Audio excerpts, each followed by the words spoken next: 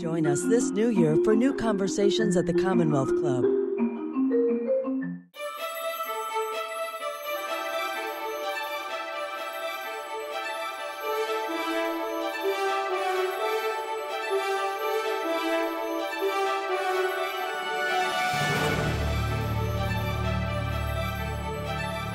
Hello and good afternoon to everyone on the West Coast and the East Coast, where our guest, Jonathan Greenblatt, head of the Anti-Defamation League, joins the Commonwealth Club to discuss his new book, It Could Happen Here: Why America is Tipping from Hate to the Unthinkable and How We Can Stop It. My name is Roger McNamee, and I'm pleased to be the moderator for today's program. I'm a tech investor, and over the past 5 years, I've become an advocate for reining in the power of social media companies such as Facebook, Twitter, and Google. One of the reasons I have become so passionate to reform technology is that social media has become, quite honestly, a cesspool of hate, racism, anti-Semitism, homophobia, and more. These companies have allowed hateful content to permeate the mainstream in a way that those of us who are involved could never have imagined in the early years. It's our guest today, Jonathan Greenblatt's job to fight this hatred from his position as the head of the ADL. This is what he does every day. Jonathan, welcome to the Commonwealth Club for today's conversation. Roger, thank you for having me. My pleasure. An important housekeeping tip before we get started with Jonathan. If you have questions for Jonathan, please put them in the Zoom chat. Questions posted there will be forwarded to me throughout the program, and hopefully we'll get to answer most of them. So, Jonathan, your book has the most provocative title. It Could Happen Here: Why America's Tipping from Hate to the Unthinkable and How We Can Stop It. Tell me what you're talking about and how we got here. Sure. Well, first of all, let me thank you again, Roger, for having this conversation with me and the Commonwealth Club for convening it. It's such a terrific institution, I think has really contributed to the public conversation over the years. So it's proud to be a part of it here today. So I wrote this book, It Could Happen Here, based on my vantage point as the CEO of the ADL, where over the past 6 years, we've seen kind of not just a decay, but a rapid deterioration, I think, in kind of civic society, to the point where, we are the oldest anti-hate group in America. We've been fighting these battles against bigotry for well over 100 years. But my colleagues now at ADL have really never quite seen a moment like this. I think we're at a precarious point, and I think we ignore it at our own peril. So in part, based on what I've seen in the last 6 years, that prompted me to write the book. But to be frank, Roger, the book's also very personal. I mean, I'm the grandson of a Holocaust survivor from Germany. My grandfather, he and his Jewish family, Germany was the only country they had ever known. My great-grandfather fought in World War I for Germany. And he never could have imagined when he was a young man that, again, his homeland would literally turn on him, regard him as an enemy of the state, destroy everything that he ever loved, and slaughter almost his entire family and friends. And I also come at this work as the husband of a woman who came to the United States as a political refugee from Iran. My wife, also Jewish, and her family traced their lineage back, they would tell you, thousands of years to the Babylonian exile. And when my wife was a young person, she never would have imagined that the only country she had ever known would one day turn on her, regard her as an enemy of the state, destroy everything that she ever loved, and force her and her family to flee. Now, my grandfather came to this country, in 1938, 39. My wife came to this country in 1988, 89. So there's 50 years between them. And yet they both faced a reality where pluralistic, sophisticated, westernized countries. Countries that believed in science, countries that respected democratic traditions, countries that were seen as the pinnacle of their kind of continental civilizations, both unraveled, one because of the rise of the Third Reich, one because of the advent of the Islamic Revolution. So the cultural and socio-political circumstances were different, but the end result was the same. The unraveling of society as they knew it. The total unmooring of that country from the norms that had governed it for so long. And what resulted was the expulsion of the Jewish minority, the persecution, expulsion, extermination of the Jewish minority. And it augured far worse. And so I think as we sit here today, much as my grandfather never would have guessed that when he was a young man, that his grandchildren, me, my brother, and my cousins, would be born in America, much as my, say, father-in-law never would have imagined when he was a young man that his grandchildren, my kids, and my nieces and nephews would be born in this country. I don't think I can take for granted that my, God willing, grandchildren one day will be born here in America. I just think my own history informs me of that. And then you look at some of the warning signs we've seen in the past half decade, from the rise of anti-Semitism and hate crimes, which we can drill down on, to the sort of amplification of extremism and dogma, which has worsened dramatically in just the past few years, to literally the advent of authoritarianism on our own shores. Now, America has always been an imperfect country. Hate didn't start, say, with Donald Trump. It's a country that was founded in many ways on the extermination of the indigenous people who once occupied this land and the enslavement of African people, a painful legacy of racism that remains today. But despite those historical antecedents, and again, I think you can look at almost any country, modern country in history, and find troublesome antecedents. There's simply a set of factors in motion today which are alarming at best and terrifying at worst. And I think if we don't act now, if we don't engage today, again, there's no natural law which dictates that this democracy as we know it will persist and prevail. There's no kind of, foregone conclusion that the center of democracy in the world, a light unto the nations for almost 250 years, will continue to blaze bright if we don't engage and act now. So, Jonathan, the thing you're describing in your personal experience, right, is very specifically driven by religion. I think in reading the book, though, I took away from it that there are more kinds of hate going on here than just religious hate. And that part of what makes the current U.S. situation so difficult is that so many people, so many groups are being targeted at the same time. Tell us about that. Yeah. I mean, I think you're right to point that out in general as we relate to the United States. I would say anti-Semitism or hatred against the Jews. For some, it is a hate against the Jewish religion, and it is, again, faith-based. For some, it's a hatred against the Jewish people, and it's ethnic-based. For some today, it's a hatred against the Jewish state, and it's politically based. But all of it speaks to a kind of othering, right?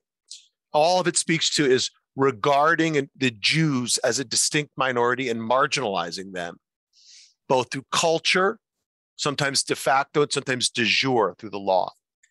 Today in America, we've seen the process of otherization happen to different communities. I mean, it's interesting, Roger, for me, the timing when I started at ADL in the summer of 2015 was the same week that Donald Trump announced his candidacy. And literally, he descended down that gilded escalator at Trump Tower, Trump Plaza in Manhattan, and immediately started talking about Muslims, and Mexicans. The Mexicans coming across the border were rapists and murderers or criminals, whatever lunatic thing that he said. And I remember this really hit me like a bucket of cold water in the face because, I've spent the better part of the last 20 years in California, Southern California, where many of my friends were Mexican or Mexican American. And I mean, to say these things I found really stunning. I mean, it's just not true. There's not even a scintilla of truth to it. But what Donald Trump did really shouldn't surprise us. He had spent years not only finding his place kind of in the public eye around the celebrity of The Apprentice and his kind of faux real estate success, but also around his kind of, his embrace of the birther movement. This idea that President Barack Obama was a Muslim person originally born in Kenya. Obviously, it was lunatic, not a shred of truth to it whatsoever. But Donald Trump used that and preyed upon people's sort of uncertainty and really used the megaphone of his own celebrity to magnify that dramatically, right? And so he used that otherization around Barack Obama to suggest again that we should be afraid of foreigners and Muslims. And he took that to the next level as a candidate, and then he made it law as president with his effort to enshrine the Muslim ban into a literal, he did that through executive order, or his effort to build a wall at the border. Now, look, I say that as someone who believes in secure borders. Everyone does. Everyone believes in secure borders. But the idea that somehow people from Mexico are some sinister force seeking to imperil our country is just, it's not ludicrous. That understates it, Roger. It's dangerous and it's racist at the core. And it's evocative. And this, I think, may be some of the nub of your question. It's evocative of the white supremacist tenet of the Great Replacement theory, right? This is fundamental to understanding the white nationalism that it seems to be exploding across the United States, which is founded in large part on this idea that somehow the white race, as if that were such a thing, but the white race is being undermined with intention by some plot, of course, put together by the Jews, to flood the country with non-whites, particularly Mexicans and Muslims, let alone other people who they consider subhuman. So this is this really dangerous idea that had been pinging around white supremacist circles for a long time, but President Trump and his acolytes like Steve Bannon and whatnot really ushered them from the margins into the mainstream, and we're all still dealing with the consequences of that today. So as I think about the rise of extremism, this dangerous force, there's no question that it was welcomed and again given a kind of license by President Trump it didn't have before. I mean, there are other forces that concern me as well. There's a kind of illiberalism from the far left, but it has been far less militant, far less murderous. And so we have to hold these things in some degree of sanity if we want to try to challenge this wave before it washes over all of us. So one of the things that I found absolutely fantastic about the book is the way you take the 100+ year history of the ADL and the timeline of the struggle to provide security and rights to everyone. And you lay on our current predicament on top of that. Can you walk our audience through the timeline of the current predicament? Because this didn't start with Trump. You make that point very clearly, that there are lots of historical elements in here that we've been building towards this moment. And give us a little bit of that. Yeah. Well, so look, first I'll give you some background on ADL to kind of give the context. So ADL is indeed the oldest anti-hate group in America. It was founded in 1913 after a Jewish man was lynched outside of Atlanta. Very famous case, the Leo Frank case. This is a young man who came from New York down to Georgia to manage a family business, a pencil factory. And at the time, there was what we would characterize today in our current kind of vernacular, systemic discrimination facing Jews in this country. Jews couldn't live in many places. You know, there were legal contracts that prevented people from selling their homes to Jews. Quotas kept them out of universities. Those were legal. There was a set of cultural practices that kept Jews out of many professions. Jews couldn't get health care at many institutions. That's why so many hospitals today, Roger, still bear names like, Mount Sinai or Israel or Beth Israel. Jews founded their own healthcare institutions in order to get treatment. And of course, there was widespread defamation of Jews in the media. And so into this environment, this man, Leo Frank, went down to Georgia to manage the family business. A young girl was found sexually assaulted and strangled to death at the pencil factory that he managed. And immediately they blamed the Jew, even though there was exculpatory evidence he had not committed the crime. But Roger, he was wrongfully convicted, sentenced to death. And then the governor intervened and commuted his sentence from, execution to life imprisonment because he hadn't had due process. And the mob was so enraged by that act of leniency, they tore Leo Frank from his jail cell and they hung him from a tree. And they hung him from a tree, and while his body was still swinging from the rope, they barbecued underneath the tree. They had the whole town came together and did a kind of a big public event. They took photographs of the corpse and turned those into postcards and gave them out as souvenirs. It was an ugly, ugly moment in American history.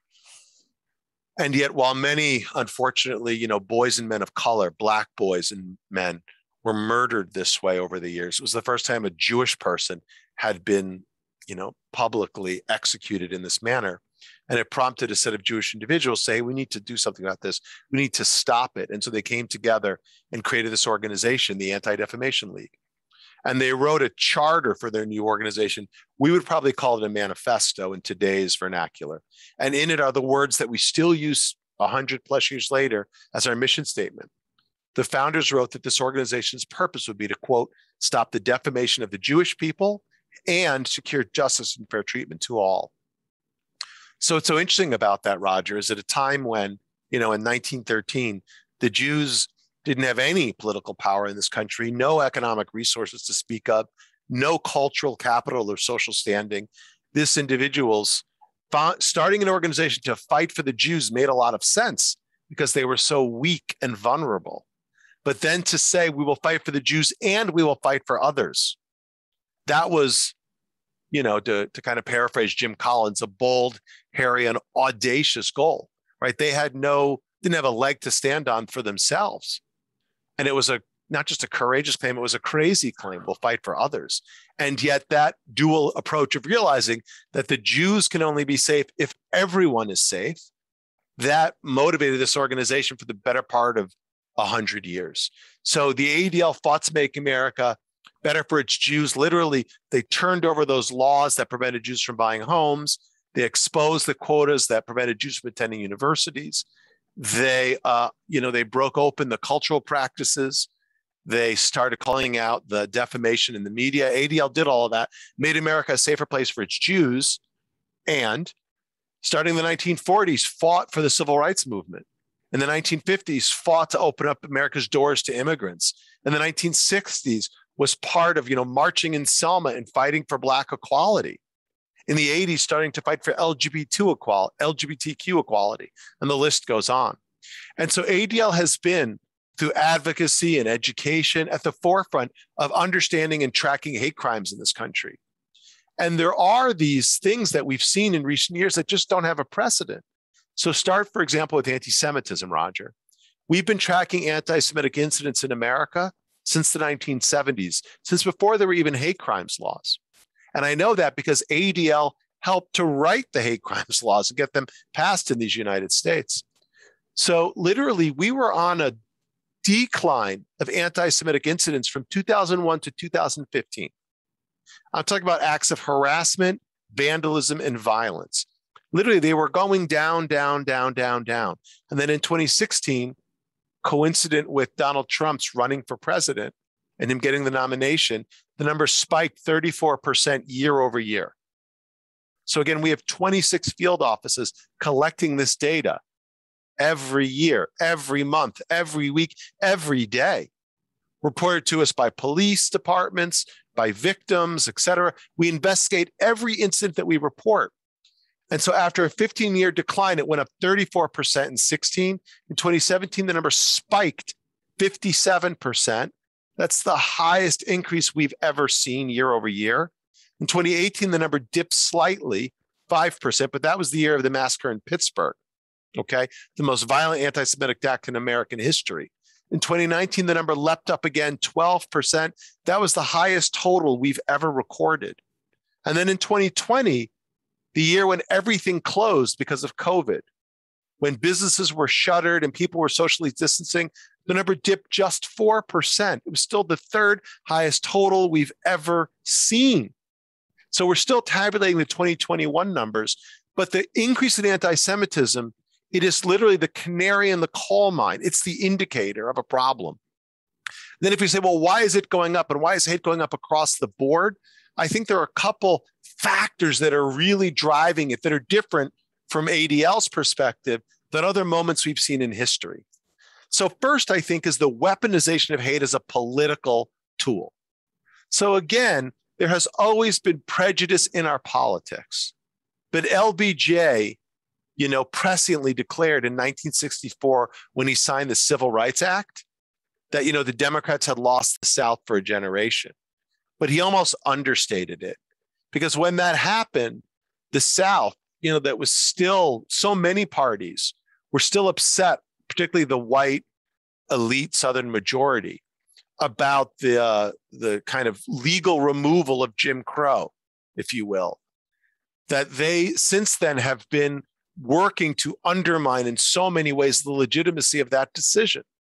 And we've seen law after law, case after case that goes up to the Supreme Court, which continue to try to chip away at the effort to provide civil rights and voting rights and enfranchise African Americans in this democratic experiment.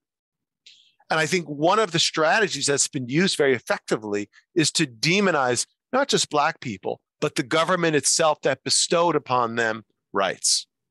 And so you've seen this. There was skepticism after the Watergate situation in the 70s, but Ronald Reagan made government the enemy. Newt Gingrich, also, by the way, from the metro Atlanta area, really perfected this call that it was, again, the federal government that was the enemy. And when he became Speaker of the House, he cemented that idea into law and worked to dismantle the administrative state, a cause that Steve Bannon has embraced with relish. Steve Bannon's literally been open and candid about the fact that his goal is to dismantle the administrative state. So in many ways, one of the things that the revanchist right has done is say the government, which again granted rights to all, is the enemy itself, calling into question the legitimacy of all their decisions. So that's number one, and that's been a big factor. I think number two has been the normalization of extremism. Now, again, the John Birch Society, the KKK, I mean, these sort of, call them pro-white, these pro-white militia types have always been out there, but they gained even greater legitimacy after the return of veterans from Vietnam, the Vietnam War, and then the first Gulf War, as some, writers like Kathleen Ballou from Chicago have written about, where you had this veteran class who came back and didn't get all of the, I think society did not embrace them and didn't give them all the respect that they deserved. So you had this kind of angry class of people.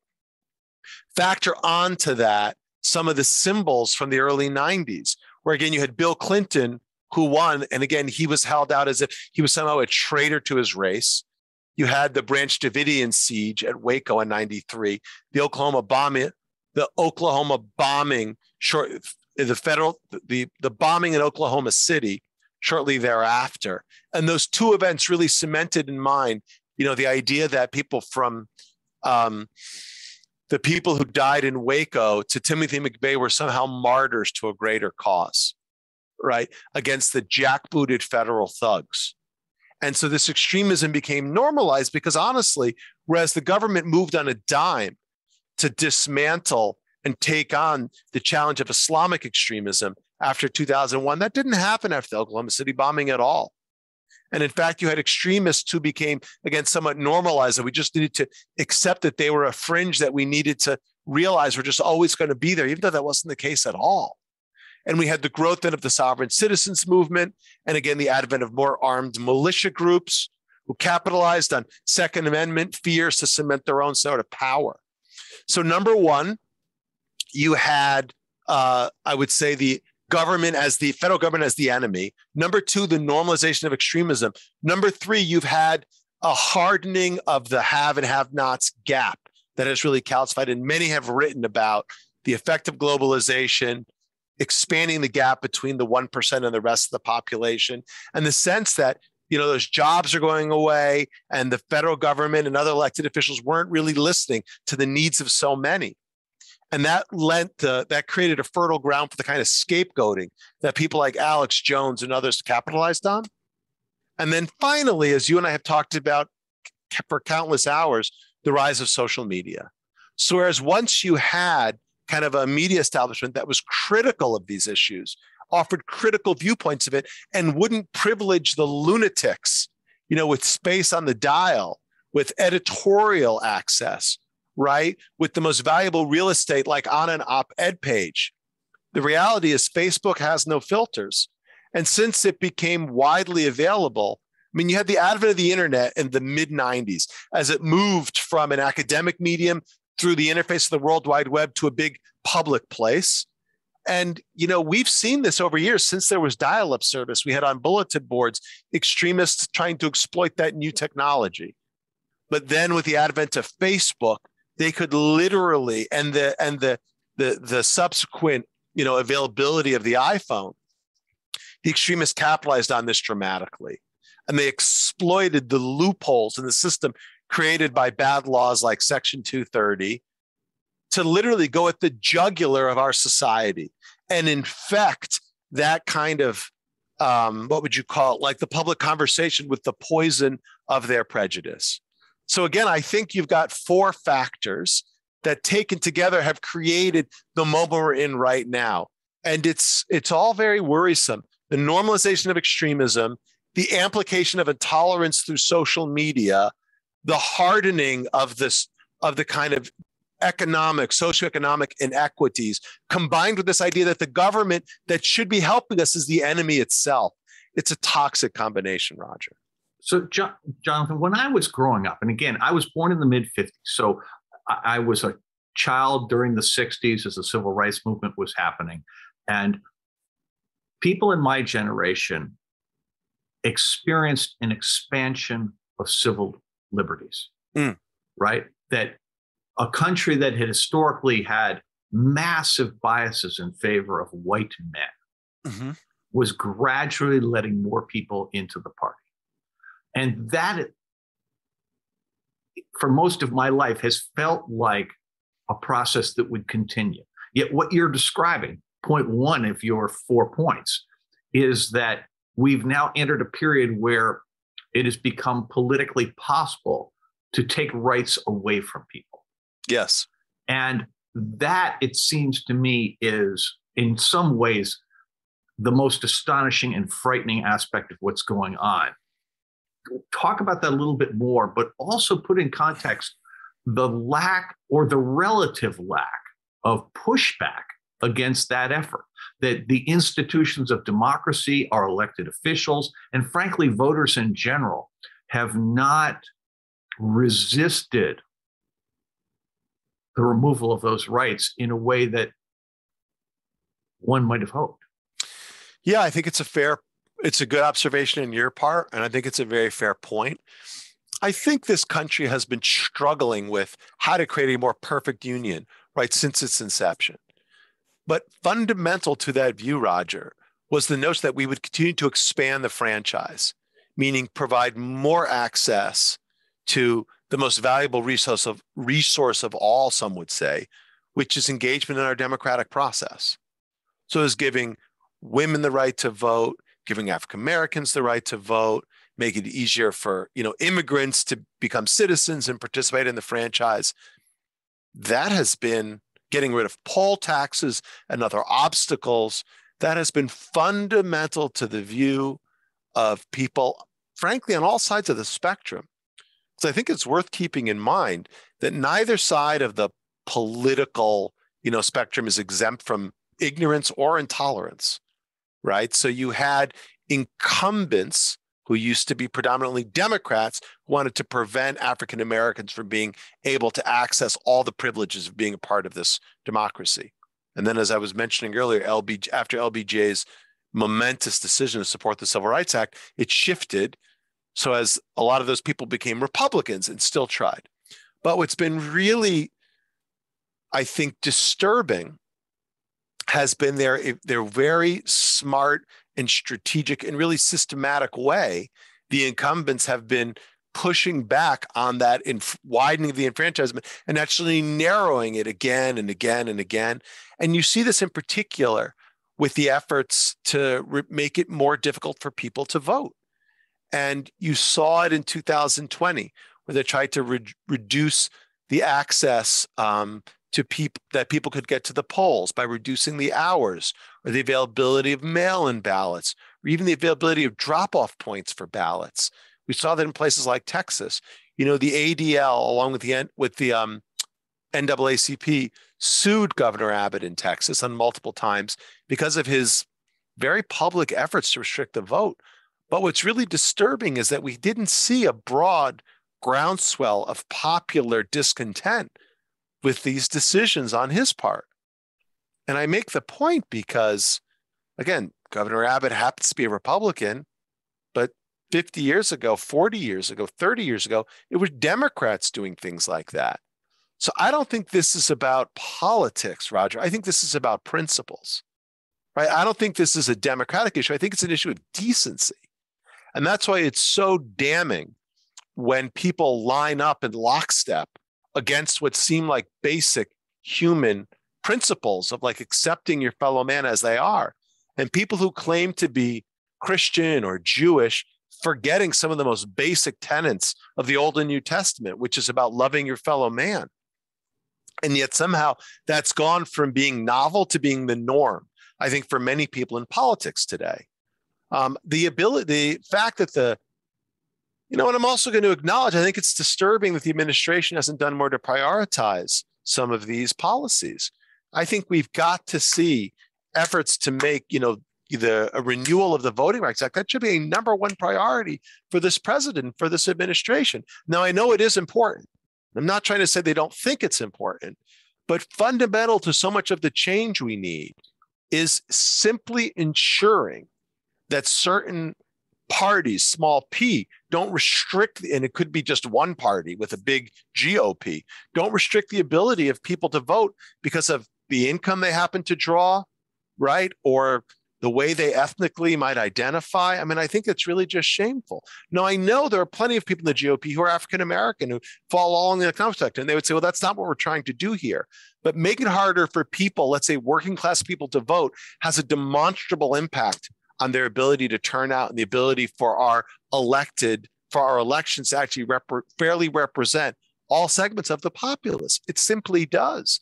So, for example, one of the propositions that's been proposed again and again is to not force people to vote only on Tuesdays, but to make it easier for people to vote, whether by absentee ballots or by going to the ballot box on any day. But, again, certain parties, I think, have been very recalcitrant and hesitant to offer that kind of access because they're afraid. They're afraid of political repercussions today. But I think thinking only about yourselves in the short term, Roger, dooms all of us in the long term. It really does. So two of the other factors you talked about here are the mainstreaming of violence and hatred in the political spectrum and the role that internet platforms have played in doing that. Now, you and I got to know each other in the context of that exact issue, with Stop Hate for Profit, the Real Facebook Oversight Board. So you have been a tireless advocate for reform. Talk a little bit about how violence has become mainstreamed in American politics and the role that internet platforms have played both in doing that, in effect, also providing cover to the politicians who advocate for extreme positions. I mean, there is so much to talk about with regards to the role of the platforms in perpetuating not just this kind of, bigotry and intolerance, but normalizing a kind of violence, both rhetorical violence and real world violence. So I would say that if we try to identify why is anti-Semitism on the rise, why are conspiracy theories circulating with such velocity today? I mean, it does go back to social media. And Roger, again, you're a titan of Silicon Valley and Sand Hill Road. You know the space better than most, so I don't want to tell you things that you already know. But I think for the benefit of the audience, and I think this should really be a dialogue between you and me, because I think you have such depth and expertise on these issues. But the reality is that Americans today, particularly young people, they're not getting their news from cable television, let alone the New York Times. They're getting it from Twitter and TikTok. I mean, that should frighten all of us. But the reality is that Facebook, as I mentioned before, is almost like, intravenously plugged into the veins of scores of millions of Americans. And so their unwillingness to challenge the fictions that flow on their network, and in fact, the fact that their algorithms are engineered to amplify what clicks, right? Not necessarily what counts, but what clicks, because that's how their advertising model works, right? The most eyeballs and the most time, the most clicks creates the most revenue. And the lack of any liability for what they do and the inability of regulators to even understand how these platforms work has put us in this really precarious position today. So look, at the ADL, we track all this stuff. Like I mentioned before, we track hate offline. We're also tracking it online. We do an annual survey of online hate and harassment, and the data is damning. 41% in our last survey that we did in 2021, and we're doing another one right now, 41% of users of social media platforms report being victims of harassment at least once over the past 12 months, having a serious experience with hate and harassment. 28% self-reported experiencing serious sustained harassment on these platforms. I mean, that is stunning. If we knew that 1 in 4 people on the subway were being harassed in public every time they got on public transportation, or if 1 in 4 people crossing the street, say in Midtown Manhattan, were being screamed at and harassed by their fellow pedestrians, you better believe there would be an outcry. And yet on social media, we've become so inured to it, there's little recoil, if at all. And the place, though, between TikTok and Twitter and YouTube and so many of these other platforms where it happens most frequently, far and away, it's Facebook. So almost 75%, I think the number is actually 77% of Facebook users report receiving hate and harassment on that platform, versus something like 27% on Twitter, which was the second largest, the platform where the second most number of people said they were having issues. I mean, think about that. That isn't because Facebook is just the largest platform, and it is. It's because it is the wild, wild west in the worst possible way.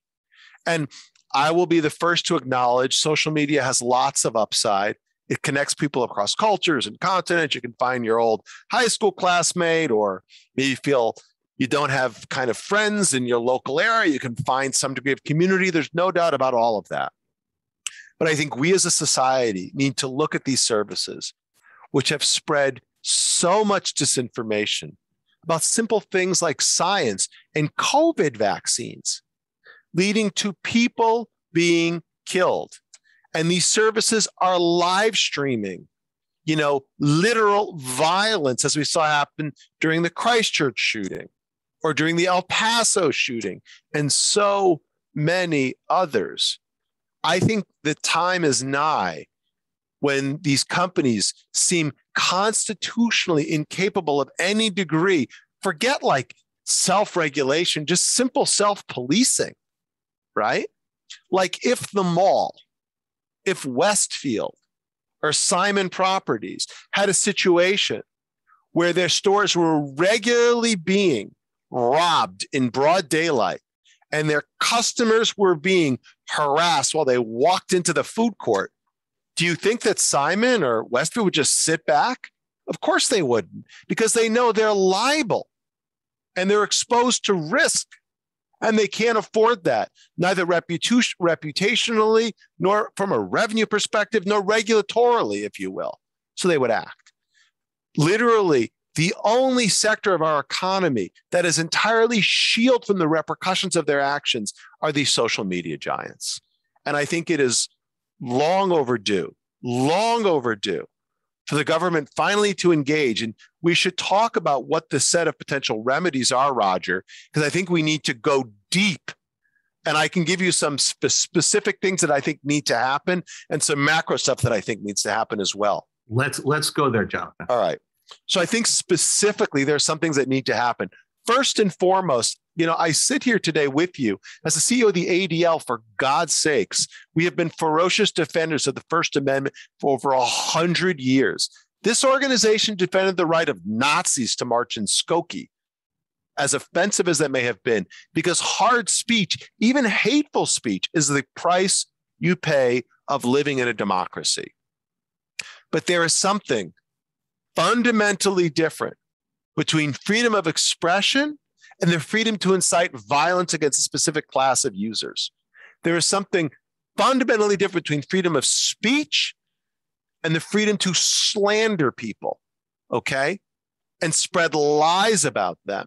That is not protected speech under the First Amendment, and it doesn't require, a constitutional scholar to say there's something slightly different about it. So even though hard speech and hateful speech needs to be made available, it's the price again of our First Amendment. We don't have to sort of countenance the idea that our platforms, our media platforms, whether it's NBC or the New York Times or Facebook, should privilege those voices and put them front and center. Like, that is a fiction that's the First Amendment. It isn't. Like the white supremacists, they want to go have a conference and they walk into the local, the local Marriott and say, we'd like to hold our annual conference here. The Marriott's going to say, you have every right to assemble, but why don't you assemble somewhere else? Because we have the right to deny you service. And if the white supremacists submit an op-ed to the New York Times and say, we'd like to be heard, the New York Times has a right to say, well, you have the right to be heard, but maybe not in the New York Times, Sunday review section. Go somewhere else. And Facebook has every right, and Twitter and TikTok, to say, you white supremacists, you want to be heard? Why don't you go somewhere else? Go to Getter or a Parler or wherever, or Rumble, and show it somewhere else, because we don't want to service it. So I think, number one, first and foremost, we should hold the platforms to a higher, to a modicum of moral leadership. But then there are things we need to do to make sure if they won't do it themselves, the law needs to be changed. There should be no freedom of speech for algorithms. Bottom line, algorithmic amplification should be banned first and foremost. And you should be liable. If you're going to promote it, you should be responsible for it. You should stand by, what you're willing to promote. If you're going to use your technological capital to serve something up, then you better be ready to be used to your own financial capital, if you will, to defend yourself in court. That's number one. Number two, I deeply believe we need to revisit these issues of anonymity. Like, look, there's no question that anonymity has done so much good for the alienated teen or the LGBTQ person who feels like they can't come out. Like, I believe in that and I appreciate that. But the cloak of anonymity has shielded, again, some of the worst possible actors, and that has got to go. So I believe in 230, and the idea, if you will, in principle, but in practice, it doesn't work. And then number three, another tactical thing I think needs to happen, Roger, is I'm going to give you two more. Third one is we need to slow it down. Where is the natural law that says that when I post something to my phone, it should be immediately broadcast for the whole world to see? Broadcast has a 7-second delay. Talk radio has a delay. The internet needs a delay as well. I should not be able to live stream while I'm walking through a mosque gunning people down to their death. It's disgusting. It's despicable. The company should be forced to use a delay. And then AI, and machine learning can detect questionable content and delay it for, an hour while it gets a human scrub. I don't think that would be so hard. Don't tell me it's so hard. Hard is building a business that generates $30 billion a year in a year in revenue at a 24% net margin. That's hard. Hard is a business that gets, 3 billion users on it in 15 years. That's hard. You know what's not hard? Scrubbing the bad stuff with a little bit of human intervention. But the last thing I'll say on all of this front, I really think we need to revisit competition policy. I think it is long overdue. These businesses, any business that would say company over country, any business that would commit itself to, again, breaking things and asking questions later, that should raise all of our concern. And these companies are now simply too big, as they say, too big to fail, but they're not too big to be regulated.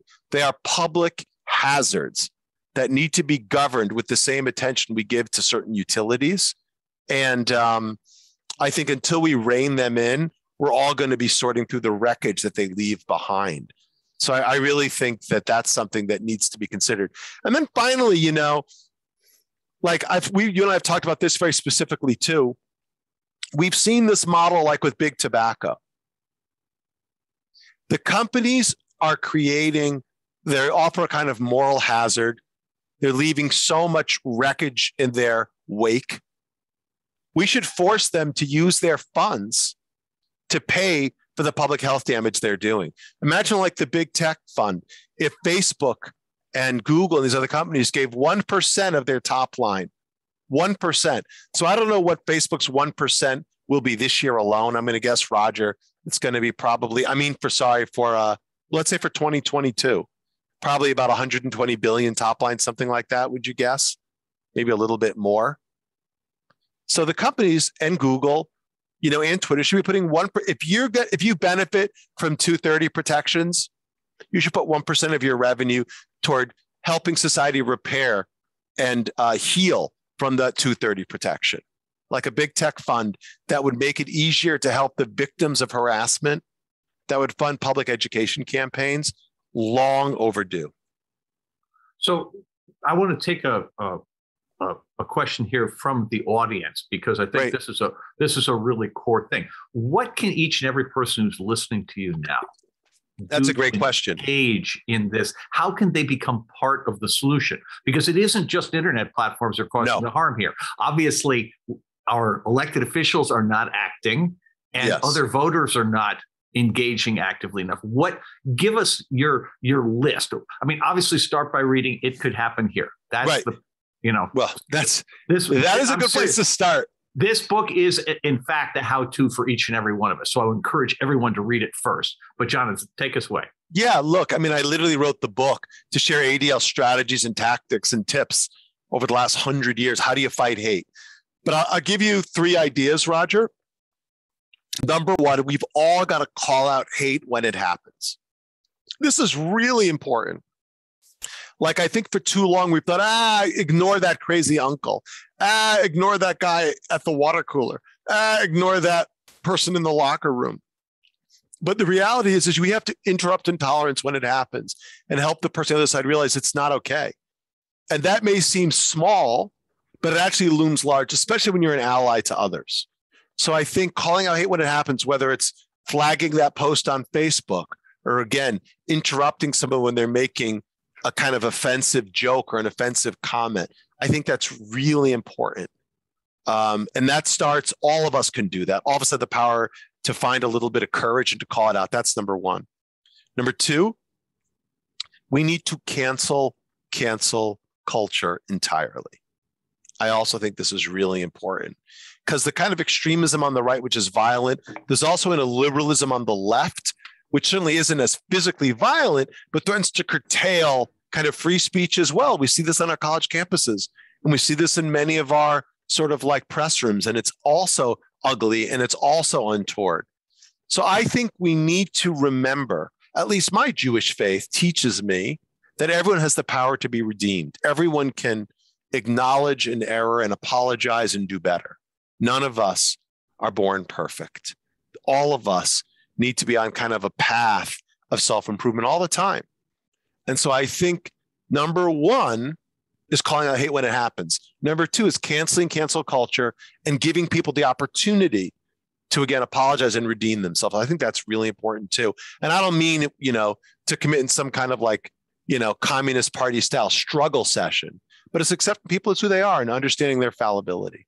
And then number three, look, Roger, I feel very strongly about this, and I write in the book about this.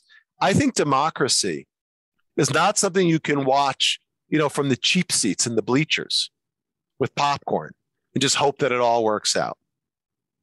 Or you can sort of be a spectator on social media. Democracy is a contact sport, and you got to get on the field and play.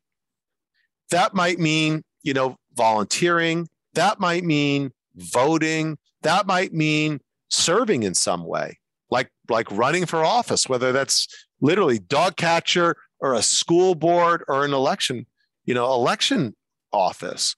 But this is so important. Civil society, again, didn't come together through spontaneous combustion, right? The reality is our democracy isn't those big, neo-Ionic buildings in DC.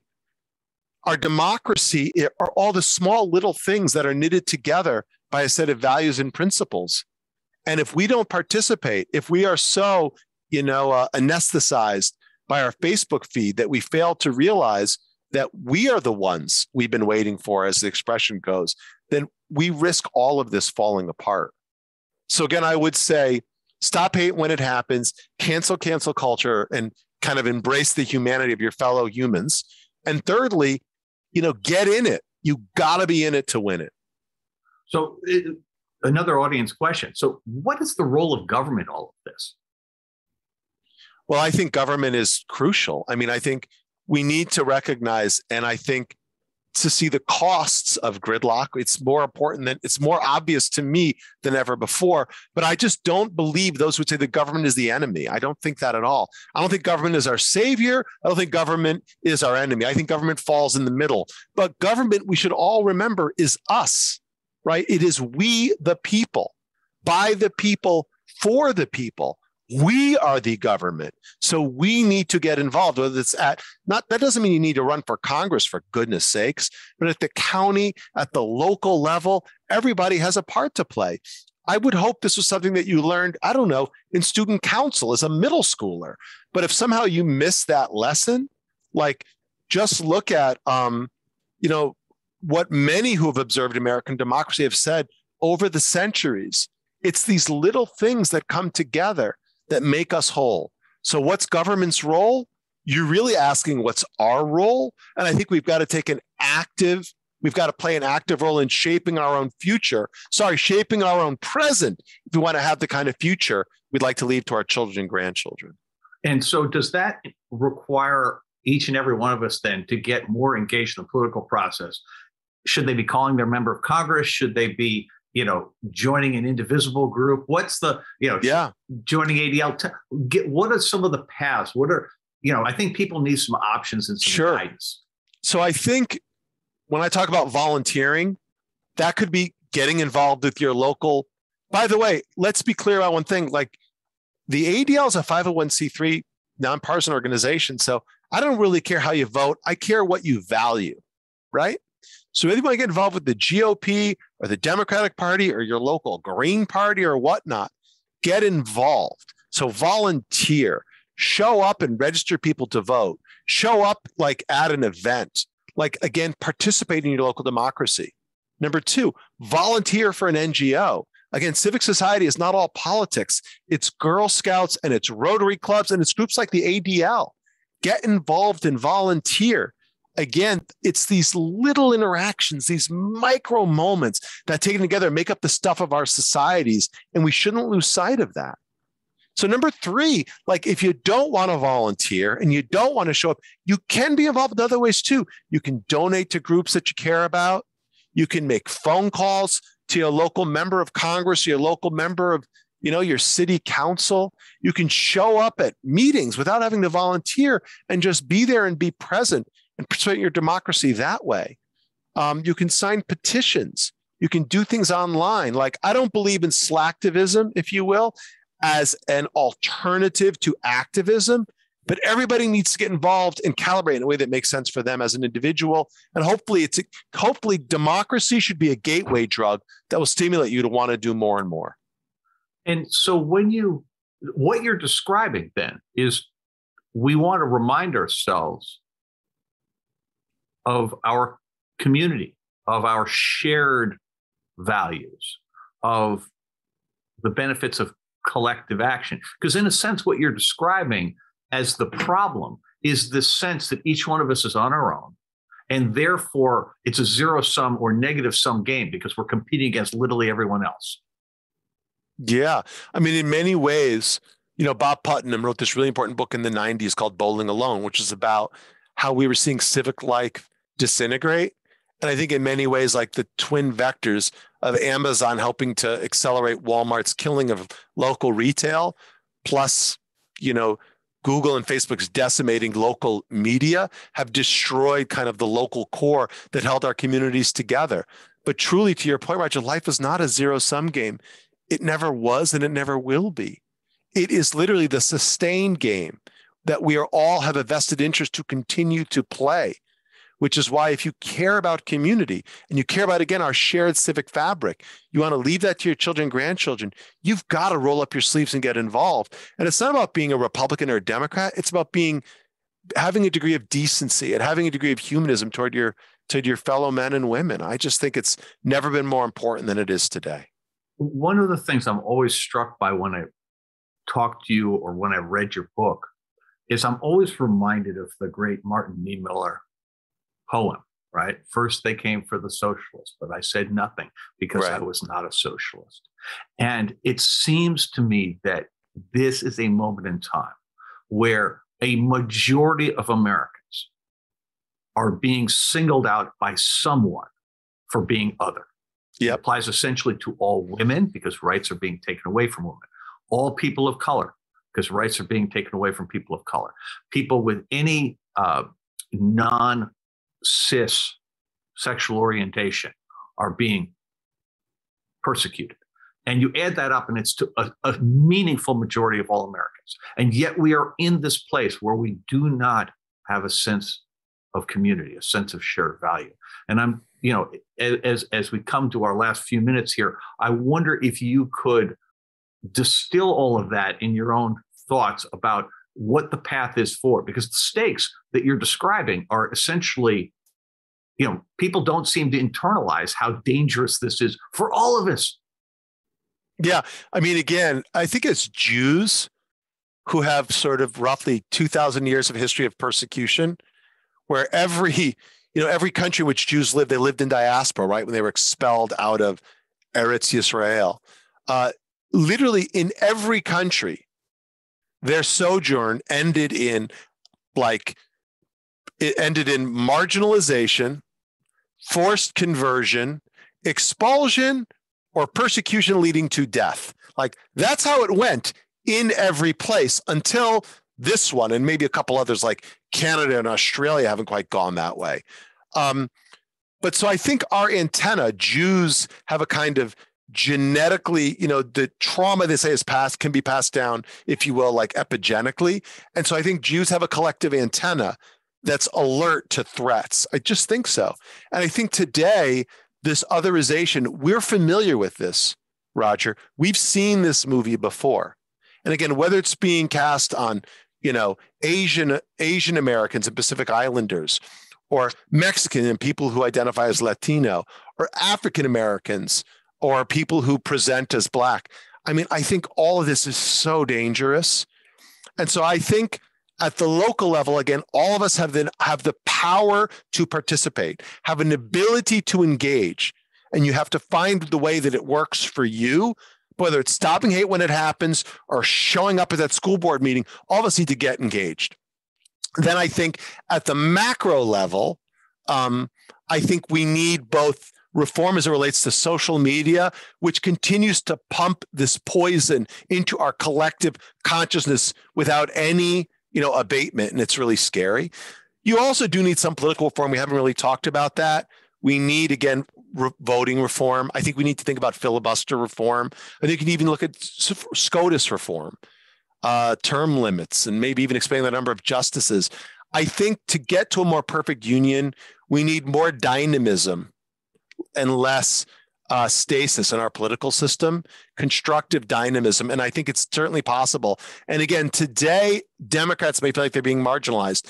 Down the road, it could be Republicans. I mean, all of us as citizens benefit from a system that is open and fair and decent.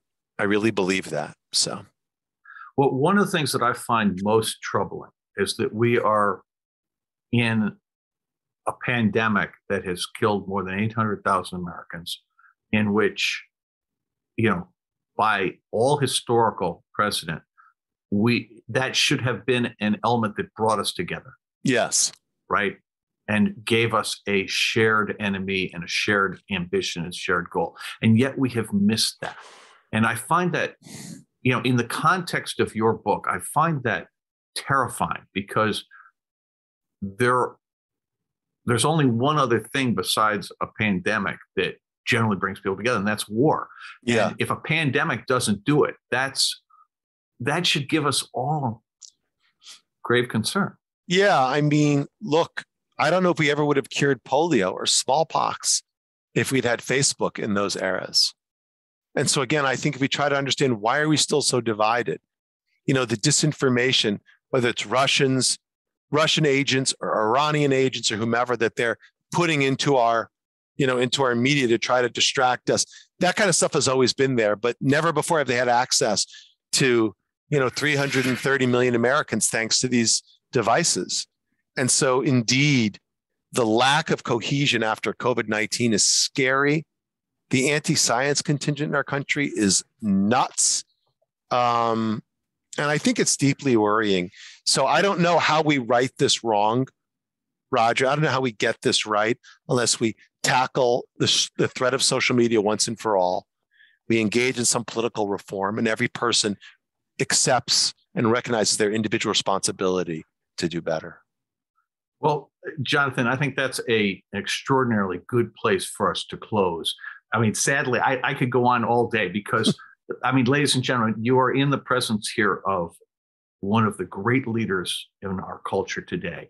And Jonathan has written this book, It Could Happen Here. Please read it. Please. I think one of the things you can do is give it to everyone you know. Jonathan comes at this from the perspective of the ADL, which has a history, but part of that history is representing all Americans and everyone, irrespective of where they come from or what they look like or what they believe. And, what I would ask you to do is buy the book and communicate this to everybody you know. This program and others like it will soon be found on the Commonwealth Club's website, which is www.commonwealthclub.org. Please be sure to pick up a copy of Jonathan's book, It Could Happen Here, Why America is Tipping from Hate to the Unthinkable and How We Can Stop It, wherever books are sold, particularly if you can buy it at an independent bookstore or on bookshop.org. That would be great. I am Roger McNamee, and this Commonwealth Club program is now adjourned.